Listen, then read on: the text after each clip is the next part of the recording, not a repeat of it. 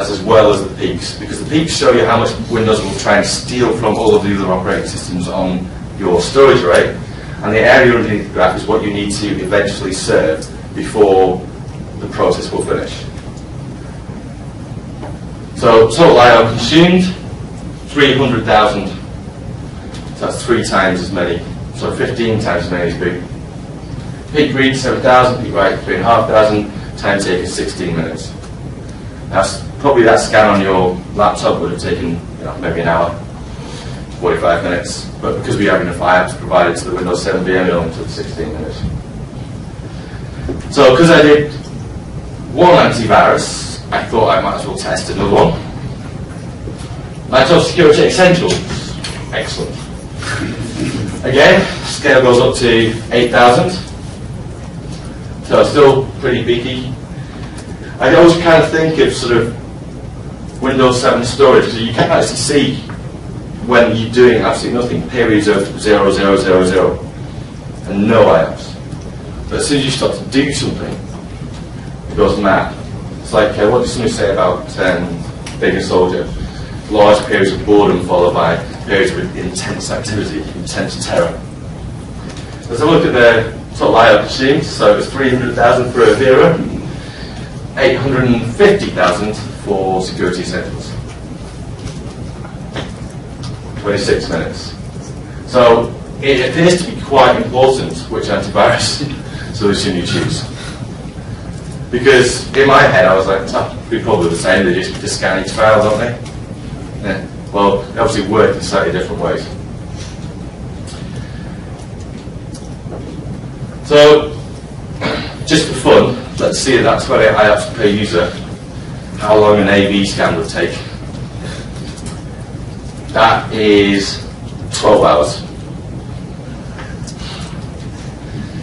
So, you can see that you really do need to plan for these kind of unusual activity. And by unusual activity, I mean normal stuff. Because, alright, this is an AV scan, and I knew before I tested it that it would be intense. I had no idea it would be this bad. So, have you any idea exactly what the IOPS profile of all the applications in your estate are? No, nobody will. But if you've got applications that are really chatty to storage, you could have a huge amount of IOPS being generated by just one application. And this is what I was talking about before, about being able to look at those peaks and seeing exactly what's going on, what process is happening. Maybe you just need a slight app compat change to your application and your whole VDI estate will run a lot better. Maybe you just say, oh, actually, you know what, I'm going to deliver that app over Terminal Services or Zen app or whatever you like, just to make sure that you don't get that stupid peak of activity in the middle of your day. So have a look at log-off. As you would expect, it's a much more write-intensive process than logging on. But compared to what we've seen before, it's only peaking up to 100. And shut down, peaking up to about 450. So if we take a look at the whole lot, so I couldn't do it in one graph because I needed the horizontal scale to squish and go to make it clear. But the vertical scale here is absolutely bang on. So, day in the life of Windows 7 I/O. You've got your boot time, your agent start, you can't see your pre-logon, logon, your VSI, your steady state, your 2 AV scans, and you can hardly see the log off and shut down graphs. To be fair though, you'd never run 2 AVs. To be fair, I would never run 2 AVs on one Windows 7 OS yet. I might watch a movie though.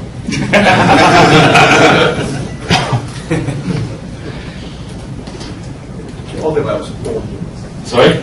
Yeah, large amounts of high def porn. Thank you, Alex, wherever he is. So, Your girlfriend's not going to watch this, is it? With the admission now on tape that you watch large amounts of high quality porn. To get my girlfriend to watch my presentation on IOPS would require us. Girlfriend version 2. You know she'll find it. So, solutions. Now these are kind of really scary numbers and really scary graphs, and I was astounded when I saw them. So I hadn't actually realised the scale of the problem. But a well-planned VDI estate should be able to cope with these decisions. You can pre-boot, you can optimise, and you can bring in all of the stuff that you now know, and from Project VLC and all kinds of other resources that you can plan correctly. And if you plan correctly, you're going to be alright. And in fact, if you plan correctly, you can make sure that you give users a performance boost when they're running VDI. Yeah? Because that's always nice, isn't it? When you've got a new solution and your users come on and go, it's really fast, this is so cool. So that's what you want. The user acceptance is key.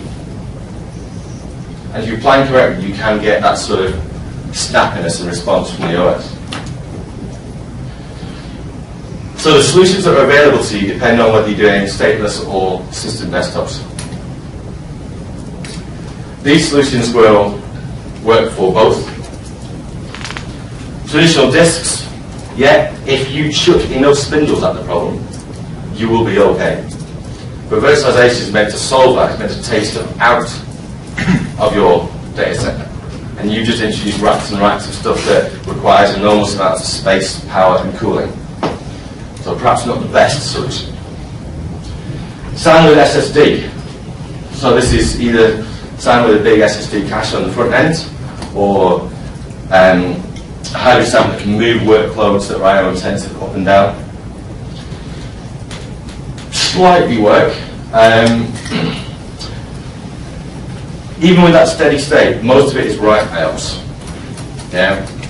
And to make writes quick, what you need to do is have a large open space on your cache, so a large empty space to write into. If you're waiting for your cache to flush, then you're not going to have very good write performance. And the cache has to flush to the spindles, because it's not where the data is going to end up. So if your average IOPS consumed for your estate is greater than is possible for the spindles, your cache is going to get overwhelmed and fail. So you have to be very careful when you're looking at the cache SAN and stuff. You can get SSD appliances. The reason these are different is because the data is actually stored on the SSD. They're not using it as a cache. So you can get a shared appliance for SSD. Very fast, and be careful with your space.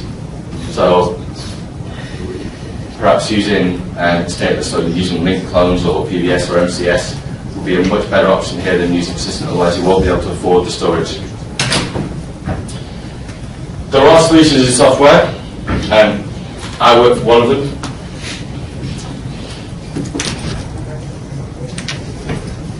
These solutions are only any good for stateless. You get PCIe cards, which rely on multiple SSDs on a PCIe card, and they use the PCI bus instead of the SATA bus to get really good performance. Local SSD, yeah, maybe not for a virtualization platform. I love them in laptops, but you're only talking 5,000 to 10,000. You're only talking 5,000 to 10,000 IOPS for an SSD, and whether you've got enough space to put in your server or your blades to get the capacity or the performance you need, that depends on your workload and the size of your servers. So it's a possible solution, but you have to look carefully at it. It is a commercial advantage sometimes to have local versus SAN SSD. The local SSD will cost you 1,400 quid. SAN SSD, you're looking at about 9 grand. Yeah. Is that kind of difference in cost? Well, unfortunately, to take advantage of that, you have to do stateless, so lots of engineering time. There's no vMotion. Yeah. So, with 30 seconds to go, conclusion. Measure your IOPS. Take what I've said today and see what is happening out there on your infrastructure.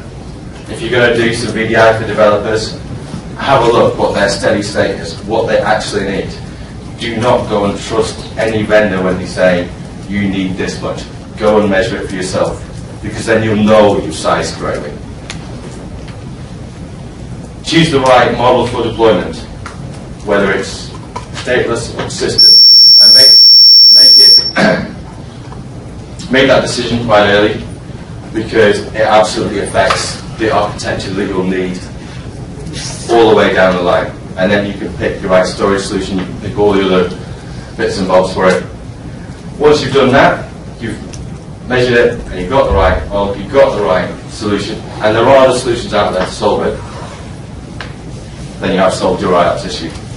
And you will have a nice performant VDI infrastructure, and all of your users and your CIO and your CTO will love it.